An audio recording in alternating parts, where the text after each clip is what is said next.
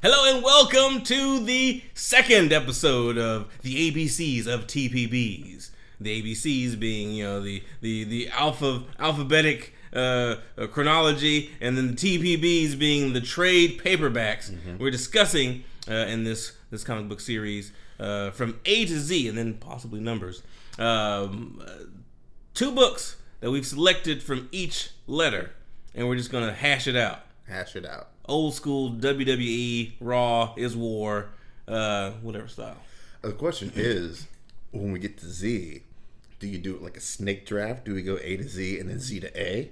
We might have to. Yeah, we got to keep these listeners on the toes. Yeah, they're not going to know what the fuck is going on. Hell, we don't know what the fuck is going on. Well, I'm your host for this episode. This is Ninja Dave, and I'm joined by the illustrious C Delicious. Yeah, that's right. C Delicious is in the house. I'll be the co-host of this particular episode, and I can't wait to dig into these bad boys, man. We're gonna have a good time tonight. We have up on the chopping block tonight. We're in the B's, so I've got Batman versus Predator. Yes, you know, it was a Batman book was coming, and I had to go a little left page with it. So I have Batman versus Predator, the collected edition, written by Dave Gibbons. I got Andy Kubert and Adam Kubert working on this thing. Very nice stuff going on here. And then also, Daryl has his pick, Black Widow. Yes. The finely woven thread. We have a lot of head stuff going on tonight. We're gonna do like a matchup later too. But of note, I've got a DC book. He's got a Marvel book. So I don't know. We're choosing sides here. I guess it's gonna have to be Marvel versus DC in this bad boy, man. We're taking it back to the '90s, all the way back to the '90s. Speaking of back to the 90s, wasn't Batman versus Predator a 90s publication? I believe it was. Let's see here. Let's take a look here. DC Comics. So you would have to ask the tough questions, wouldn't you? Let's see. When is it? Might be on the next page. Maybe the next page. Maybe the page. This is August 1992. Forward was written in 1992, so I'm assuming this is. It's got to be back. It's got to be maybe the back. No, not the back page. No, that's all the covers there. I think it's 1992, man. I think it's 92. Man, before Wu-Tang's first album ever came out. Really? Was 93? 93 was their first? It can't have been. It can have been because it was. It was. Well, my goodness. Yeah, it doesn't have I didn't have the date on this. This is to let you know how old these books are. They don't even adhere to the standards. This is actually a comic book drawn on papyrus. Right. I mean, if you smell the pages. Yep. That's old as time. It's the original. I mean, they don't even make comics like this anymore, man. When they say a tale is old as time, they're talking about Batman vs. Predator. Beauty and the Beast. Beauty versus the Beast in this one. You know what? Boom. Beauty versus the Beast. So you've seen the Predator movies, right?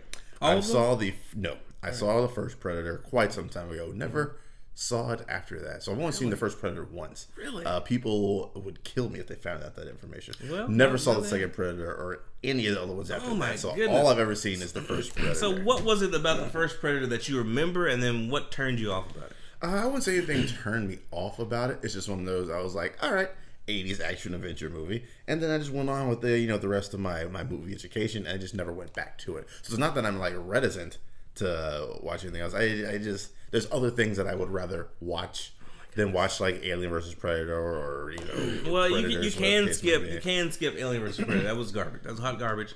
What I remember about the first one is it's the standard stuff. It's the get to the chopper. It's the having to cover himself in mud to camouflage because he's these tracks by heat. I do believe, and just the fact that he's dropped on this earth to hunt. The end, and I think there is like a Vietnamese woman that got clapped up in there somewhere.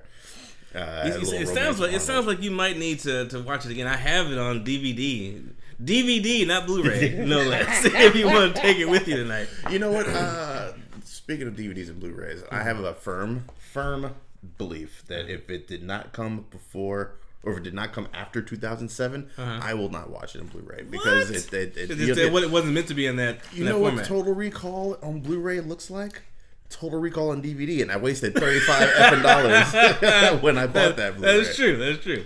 Well, let's get into this Batman versus Predator. Word. As I said before, Dave Gibbons is the writer, Andy Kubert, penciler, Adam Kubert, inker and letterer. We've got Sherilyn Von Valkenburg as a color artist, Dave Gibbons, the collection cover artist. We've got a bunch of editors here as well, Diane Schultz, Dennis O'Neil.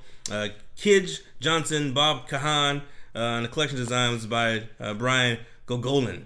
Batman also created by Bob Kane. I like that they were added that because there was a point of contention for a while. Bob Kane and Bill Finger too, wasn't it? Yep, they didn't have Finger in this one. Didn't have Finger in this one. I noticed at the beginning of Black Panther that it just doesn't say created by Stan Lee. It says created by Stan Lee and Jack Kirby. You bastard! You saw Black Panther before the rest of us. I'm not gonna let you live it down. By the time this drops, everybody will have seen it anyway. But I can't remember any other Marvel movies also crediting Jack Kirby. I think Thor Ragnarok did. Was it the Sam Raimi's Spider-Man that they have? I can't remember. I honestly meant to go back earlier today and just look at the opening title sequences for Marvel movies. But okay, you've been busy. I understand. Been busy. Let's get into this business. Yeah, so we've got all those creators on this book. And this book actually was released as a series of individuals. So I mean that's typically how the standard trade paperback format. You get all the singles, and then people are like, "Hey, we missed the singles. We want to get the whole story collected. Let's put it out in this trade paperback format." In the '90s, that was kind of, I don't know, I wouldn't say it was kind of new, but it really started gaining steam back then. Yeah, it didn't really start popping like the standard until I would say like the early 2000s, maybe. Yeah, early to mid 2000s, I think is when the trade really started popping off. But God bless whoever thought of that joint. It's easy. It has all the stuff. You don't have to go searching for it. It has all the stuff in there, and it has the extra artwork as well. I live and die by the trade. Yeah. It doesn't have back matter. That's my only contention. That is true. So anyway, with this story, I just kind of give you a broad overview. If any of you guys have ever heard or read or seen anything Predator related, you've got the Predator, an extraterrestrial that's a society that lives off of the hunt. They have advanced technology. They go to different worlds and they look for the best challenge of their hunting skills. They employ a variety of weapons. Most notable, their camouflage, which makes them essentially undetectable, makes them invisible. Incredibly unfair. But you're up there in the duck blind, you're shooting down, you're just gunning down on these guys. I mean, it's kind of the same thing. Yeah, kind of the same thing. It's invisible. I'm just capped by this invisible foe. So. Yes, so we're introduced here. We start off with a bit of a kind of an allegory. There's an actual boxing match going on between two of Gotham's finest boxers. It's an allegory of the fight, and then we just kind of interspersed with that. We see the Predator actually marking his first prey, who actually happens to be listening to the fight over the radio. Yes. Good transition there. That's a great transition. As the book goes on, we are exposed to the Predator itself. We get to see Batman on the case, mostly as a detective. Yes, that's kind of a thing that's kind of lost in some of the more recent issues of Batman and movies. And movies, the detective aspect. But we get to see these guys face off over the course of this book. Let me ask you this: how did you feel when you first read this? What did you think about the artwork? Oh man, it is dated. Dated is the best word for it. Incredibly dated. The artwork is decent. It's Andy Kubert, right? Yep. Andy Kubert's been in the game for a long time. I've seen his name all over everything. Andy. Yeah, I've seen his name over all sorts of stuff, mostly DC related. Now I think about it, I don't know if he's DC only or that's just where I've seen his name at the most. The art is what it was at that time. We've progressed and evolved in art, and now we relay from the artist to the reader's hands have progressed. Just art styles have progressed since Let me ask you this: do you think that obviously we have a different grade of paper now that we're using? You can get a lot more detail and a lot more granularity out of it. Do you think that the artwork that was used at this time was fit more for the style, the medium of that type of page, or did it just over time evolve and just is it better suited for this new grade of paper? I think over time it evolved. Paper is definitely an issue that helps. Now yours is 90 something, mine is I think 2012. Right. So there's a hell of a difference in there's a hell of a difference between this one and the Black Widow. Yeah. The only thing about the art that I did not like in this is There's a lot of, in film terms, extreme close-ups. Like a panel that will feature an extreme close-up on something. Like this one? Like this? I mean, there's times it's even close-up on two of those guys. Yeah. And there's times that those extreme close-ups are a little bit jarring and confusing. Right. I'm still not sure in some of these panels what exactly is happening. Right. That was my main beef. And I was like, I don't even know what's trying to be conveyed in this panel. Mm. But other than that, it's Kubert does what Kubert does. Yeah, he's a good artist. I will say that, like I said, the shading employed here, the kind of the natural body movements, some of those things, even with Batman posed here, where Predator is above him, it's just kind of the twisting of limbs and whatnot. It looks a little bit almost unbelievable. Yeah. But it kind of suits the page. Yeah, it looks like his body is twisting one way while his arms are akimbo, as if his body should be twisting the other way. Like this should be flipped a little bit right here. But then again, I know a lot of professional artists have to take many anatomy classes to get this stuff right. So maybe it just looks weird to me. Maybe I'm completely wrong on that one. But I will say that I grew up on stuff like this, and so I'm right at home with the shading styles, the storytelling elements, the close ups that don't seem like they kind of make sense. Yeah. But yeah, it's just visually, it told a pretty interesting story to me. What did you think about the pacing with this? Because with this one, it's very different. We don't just get down right into the knockdown, drag out fight between Batman and Predator. There's a lot of subtext there. They draw it out. They put for being ages this versus that, they take time to make a backstory, which really in the end has nothing to do with Batman or Superman. It's kind of an excuse to get these. It's kind of an excuse to get them together, and I do like the fact that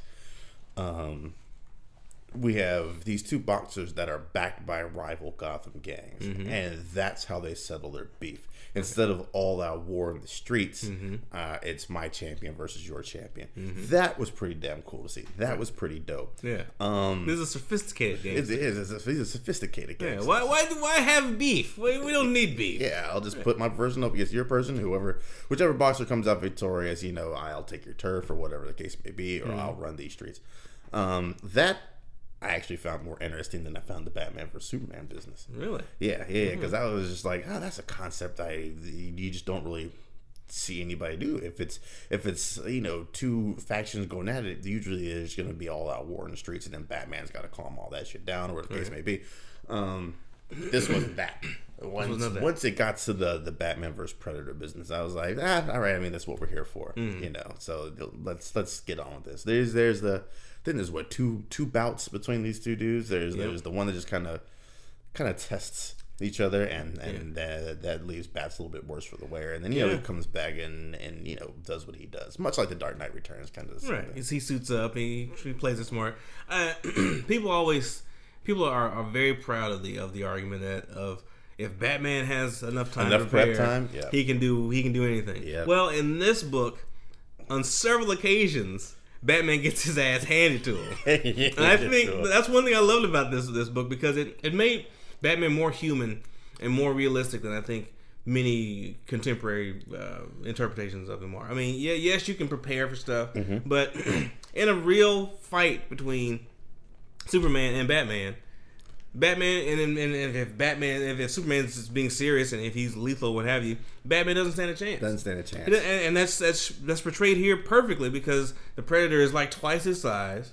He's got a decent amount of kit. He's got the blades. He's got the throwing scythe. Yeah. He's got his laser gun. Yeah. Batman has his normal tricks of the trade as well, but the Predator is just a hardy, beefy dude, Batman was outclassed. He was outclassed. But would you say such savagery? There is some savagery there. Would you say it makes him more human? I think it makes him more inhuman, because Batman, that first round, gets his ass whooped. Yeah. You see him bandaged from head to toe. and then coma for like a week. Yeah, coma for like and then he just straight comes out of it and he's like, well, gotta suit up again and go take this dude out. Like, come on, man. That's not how the human body works. Well, Batman, I will say this in defense of Batman. I will say that Batman has pushed his body to the limits and beyond of what the human can do because he has that madness that's pushing him. He has that ambition. It's always the mission. I don't think regenerative abilities. Not regenerative. That's strictly will. Strictly will. Force of will. Yeah, force of will. Okay, and that reinforced, aluminum plating for that armor that he was wearing. Because, like I said, he would not have been able to stand or dish out. He can't go toe for toe. He couldn't. But like I said, it's just. Like I said, I like that it was a more realistic take on this. Everyone wants Batman to succeed because we love Batman. Yeah, I mean, he could be one of us if I just worked out a little bit harder at the gym. Only a little bit, just a tad. I'm just that last rep, and I could be Batman. So, I mean, on a scale of 1 to 10, just enjoyability for this story. I mean, what would you give it? So I remember back in the day, back when Wizard Comics was a thing, I remember hearing about this joint in the 90s, and I was just like, who cares about Batman versus Predator? Like, nobody cares. These two dudes don't belong in the same universe together, let alone the same room together. I don't care about Batman versus Predator, and you're like, we're gonna do Batman versus Predator, and I was like, oh, you forces me to read this. This is the first time you read it, right? Yeah, because I didn't care. So in a scale of 1 to 10, we're not doing 1 to 10s. We're doing goes or no goes. Goes or no? That's right. That's right. No goes. I went from I don't care, and when it comes to Batman versus Predator, I still kind of don't care.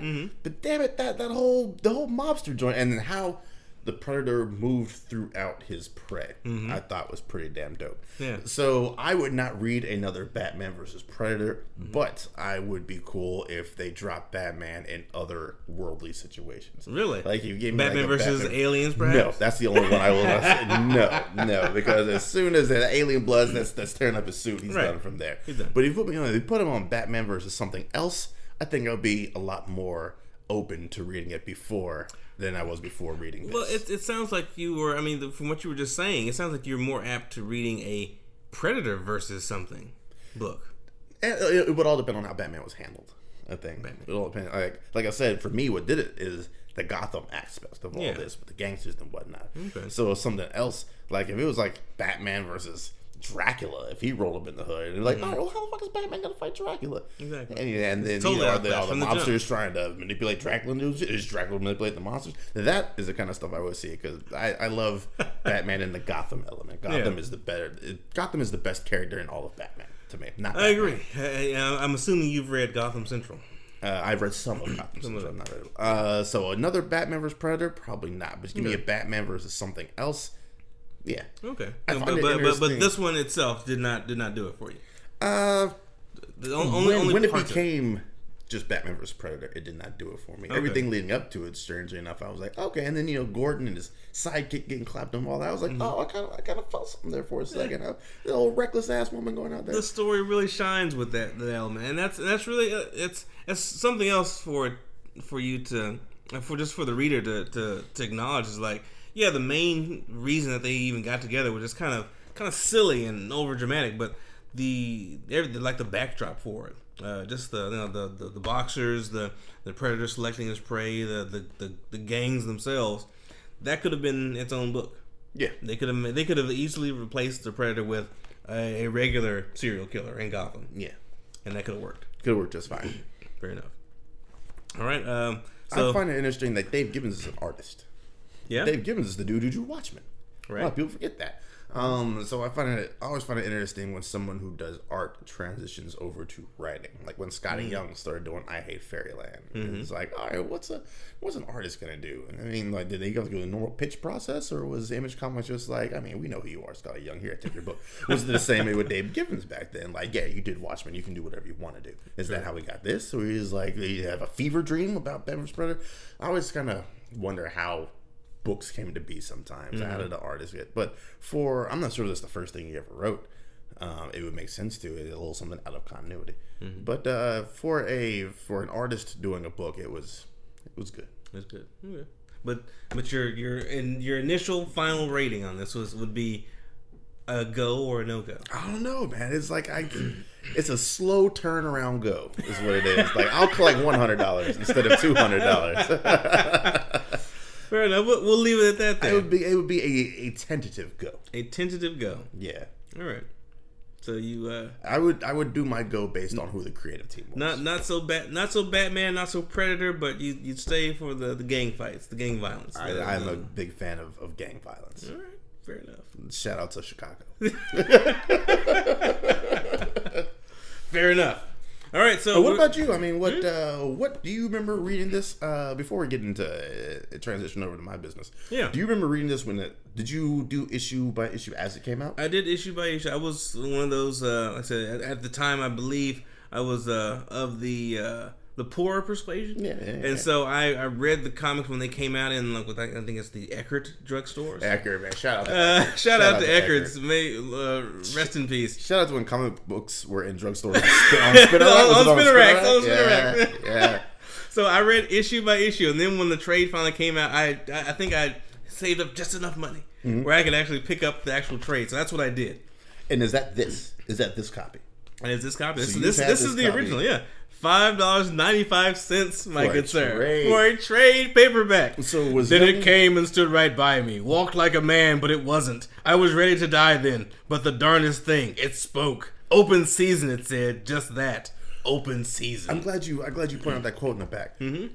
So Predator's all his communication is just what he had picked up from the TV. Yeah. So it's all just the TV and other people's quotes. So it's all just him shit talking in other people's quotes, which I thought was pretty interesting. Yeah. Do you remember if young Dave was like, "All right, I'll buy that next issue when I get to it," or were you like, "I got to get that new Batman vs Predator to figure out what happened"? Well, because it was released in this format, there were each issue has kind of a cliffhanger to it, and me being the story nut that I am, I had to finish it. Yeah. Like I said, once I read that first one, I was like, I think I read issue 2 first. Then I had to go back and kind of thumb through those spinning racks. I'm like, oh, that issue 1 is there. Read that one. But then I was hooked. Okay. And like I said, when all of them had been released and they came out with the trade, I had to pick it up. Boom. All right. That makes sense. Yeah, I enjoyed it. Like I said, for the same reason that you liked it. I even liked it because of the Batman versus Predator fights, because I love the Predator. I watched the first movie. The second movie wasn't so great. The third movie was innovative, and then I think they have the Aliens versus Predator. That was, yeah. And I think they have a new one coming out here too. But I just got pushed back and delayed. Did it? Yeah, that news came out today. That might be for the best. Yeah, probably is. Yeah. Anytime you put Key and Michael Key in a Predator movie, it's not gonna. It doesn't bode well. But yeah, that's Batman versus Predator. Find it in your local comic shop if you can. Thumb through it, see what you think. It's an interesting experience. Early '90s flavor in there. Yeah, it smells just like the '90s. So we're gonna go to a quick commercial break, and then we're gonna jump into this Black Widow, the finely woven thread. Must be a sale. Help! Put me down! Please!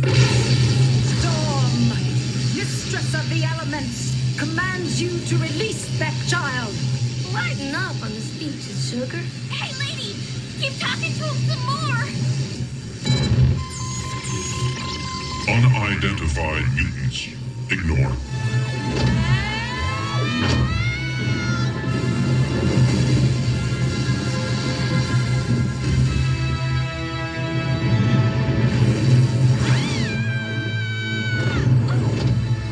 You're lying. Mutant, stop.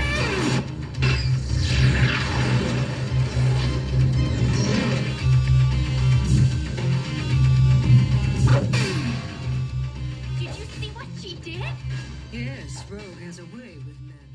We are back. We're back with the ABCs of the TPBs, man. We're back with the back half of the B, man. The second B. The second B. The second B. Those bees can't handle it, man. The bees can't handle it. Speaking of the bee, man, this is the queen bee, if you ask queen me, man. bee. The queen bee. Black Widow, man. Natasha Romanoff, or Natalia Romanoff. Depending on if you're nasty. Natalia, if you're nasty. Yeah, Natalia, if you're nasty. I'm gonna put that on a shirt. Just just the Black Widow and then Natalia, if you're nasty. That's actually not a bad idea. Yeah. The Finally Woven Thread, Volume 1, written by Nate Edmondson, art by Phil Noto. Now, this is shortly before the whole Secret Wars thing kicked off, so I think they got maybe 18 total issues out of this before Marvel did their, inevitable reboot.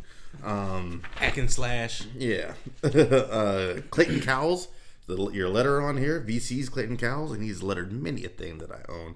And the editor is Ellie Pyle. This is good shit. I actually have a Black Widow commission piece done by Phil Noto, who is one of the grumpiest men I have ever met.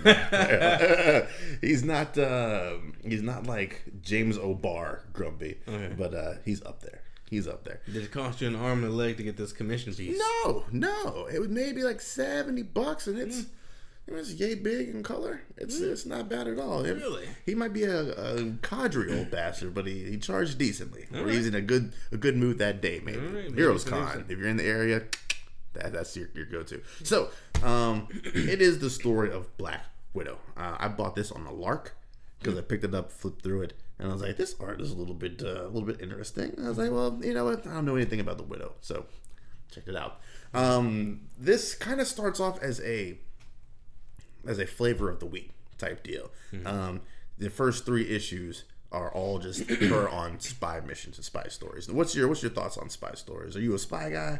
I kind of like spy stories. I think in some contemporary models they're not handled very well. I think I think a lot of spy writers get a little lazy and just kind of assume, hey, you've read James Bond. This is the same kind of fare. We're gonna have some wisecracking. We're gonna have some unbeatable protagonists, and then we'll have tons of henchmen we're gonna throw, and just so you can see how badass they are, that kind of thing. Yeah, and I mean, there's a little bit of that. There's a henchman, a plane that gets beat on. By a widow, but none of the wisecracking and whatnot. I think they definitely not wisecracking. They play her very seriously as a spy. Yeah.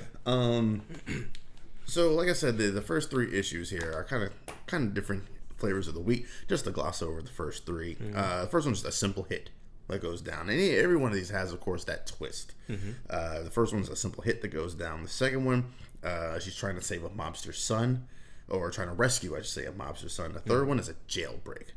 Out of those 3, what did you say was your favorite story? Out of those 3? Yeah.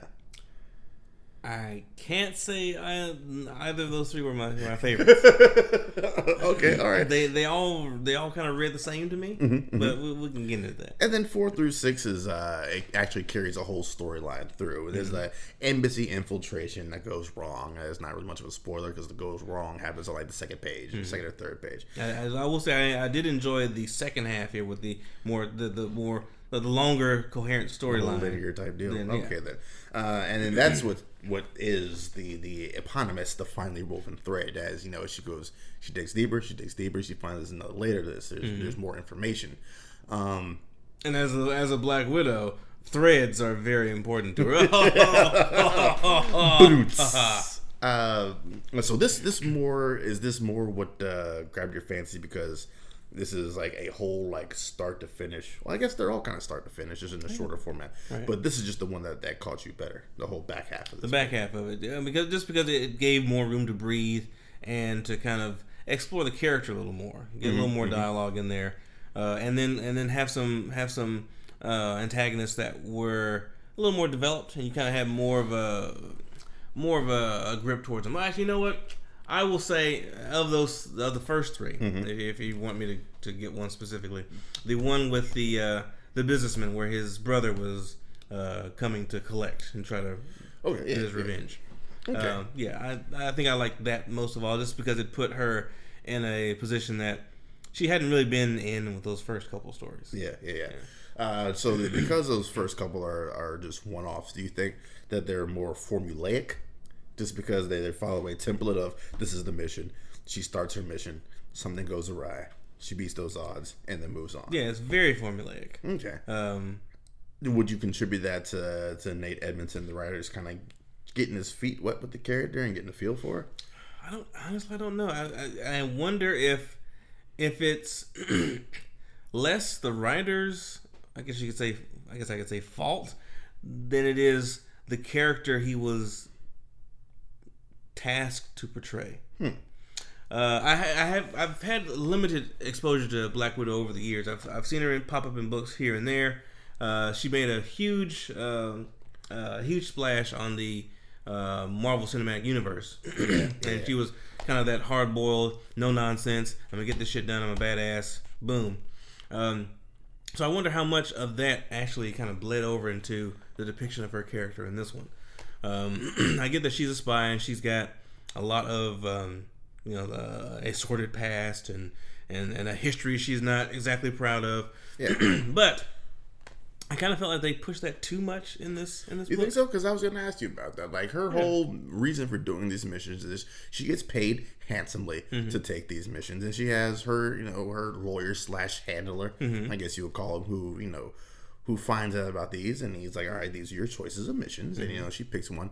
The compensation that she gets generally goes towards families and victims of people that she's mowed down in the past. Is that how you pretty decent explanation of that? Yeah. And do you think are you saying that they lean too heavily on the whole read in my ledger type deal? I think so, because it starts early on, like by issue 2. I'm already getting that. Okay, I get it. You get a lot of guilt. I was like, when did this turn into a Wolverine comic? I was like, because I started getting that way about Wolverine. I'm like, all right, yes, I know. I've got this past that I can't escape, and I'm trying to drink myself to death, but I can't because I have this healing factor, and all this adamantium was shoved upon me. I was like, shit, man, just give me a little bit more than that. All right. Now, do you think you're having those feelings because you're reading this in the back-to-back trade? Do you think you would have those same issues if you're reading it month to month? Is that more of a shoving down their throats, or more just a reminding the reader why she's doing it in a month to month? I honestly can't say, because like I say, it seems like those first 3 issues, they seemed like they were just repeats. And I mean the art. I'll say this to the artist credit. The artwork is beautiful. Yeah. I even gave this let Jill, my daughter, read this, and she thought it was cool. She loved the artwork.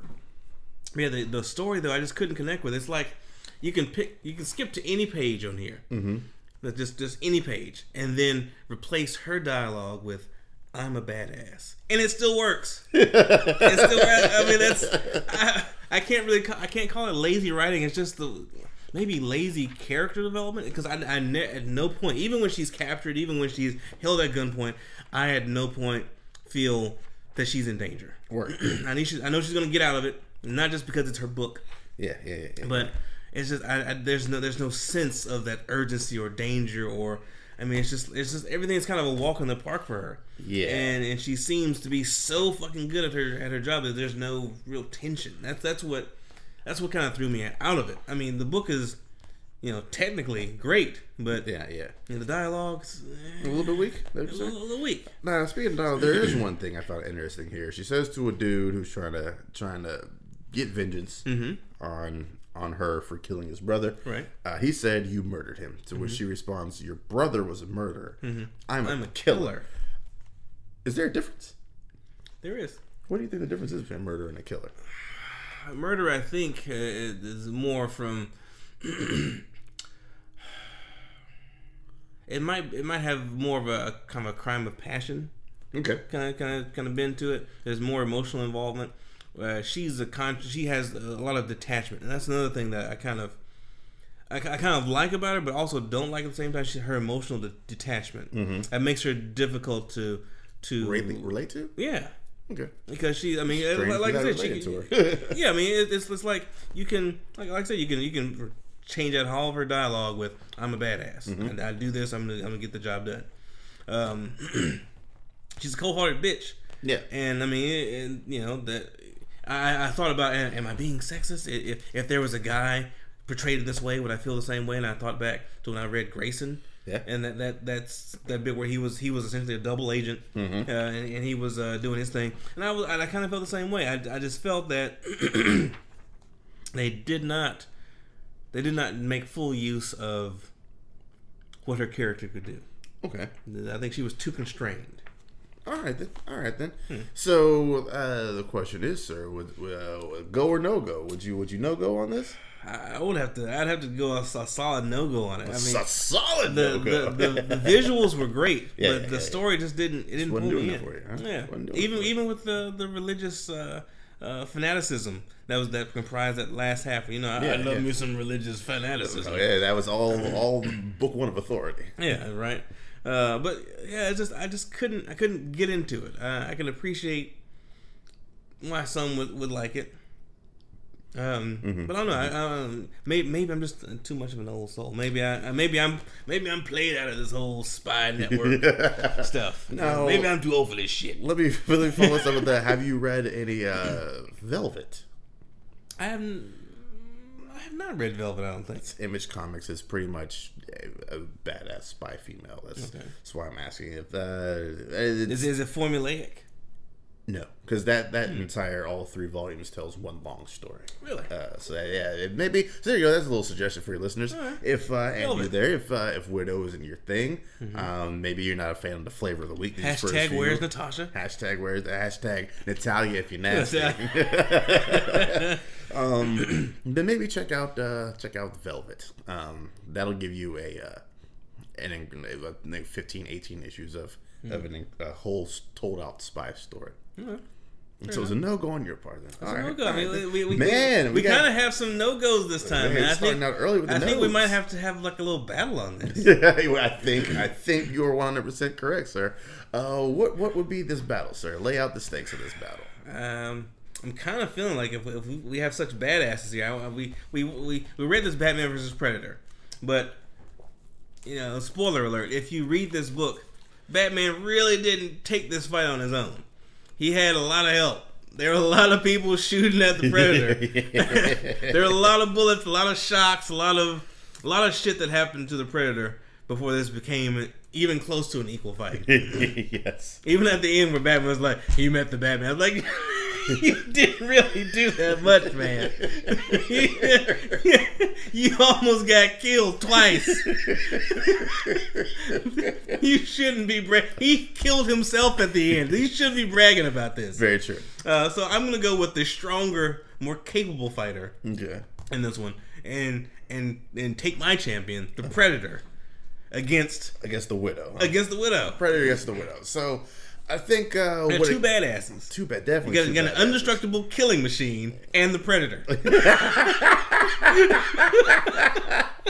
I think it comes down to like there's the age-old Batman. What kind of prep time you need? I think that same thing would have to apply to Natasha. Because if it's just you drop them both in an arena and they go at it, well, he's just gonna turn invisible and blow her the fuck up before she knows what's going on.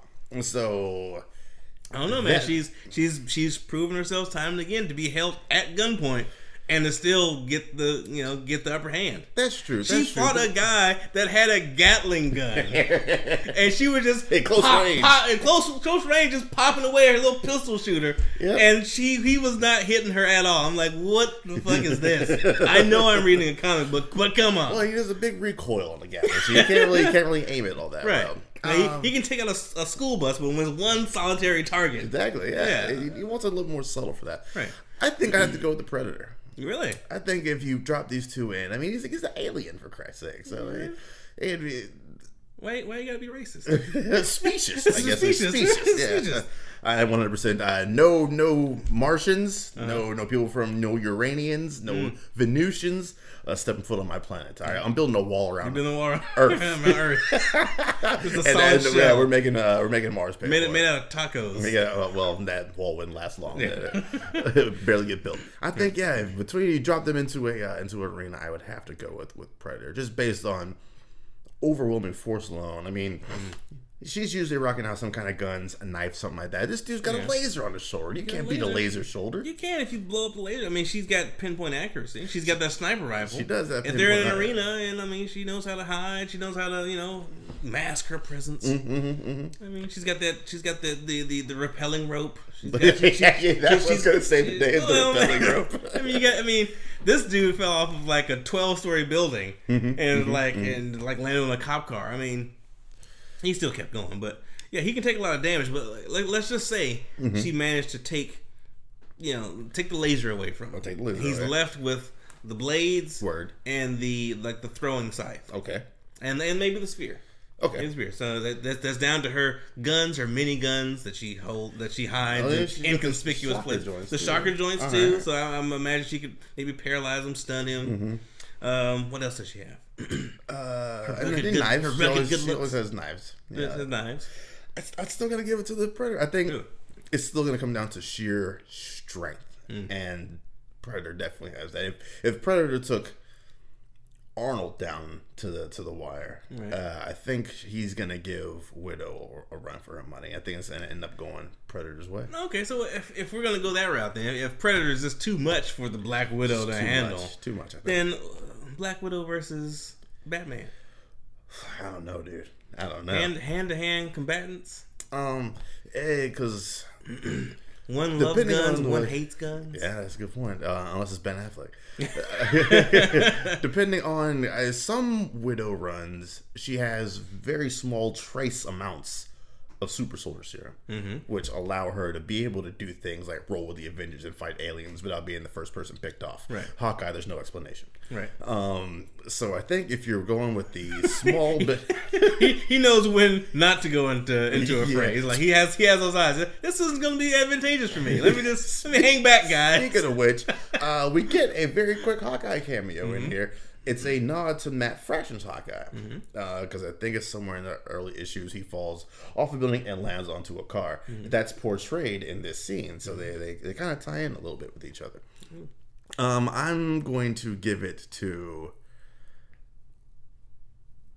the Bat. I think this time too. Yeah, I think because look, he's covered all over, so I don't think the shock is going to do much because his suits. In the movie, anyways, are rubber. So the pre-Predator suit, the pre-Predator. Okay, so really like that, like the Adam West Batman. Yeah. Whew, okay, then I think all he has is balls in his words. She stands a damn good chance then, because in the nowadays Batman suits, like knives ain't penetrating, bullets ain't penetrating, the shockers ain't penetrating.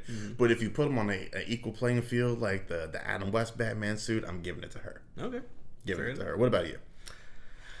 I would like say if she went against the Predator, I think the Predator would win out. But I think she could take this Batman. She could take this Batman. Okay, this Batman's a good fighter.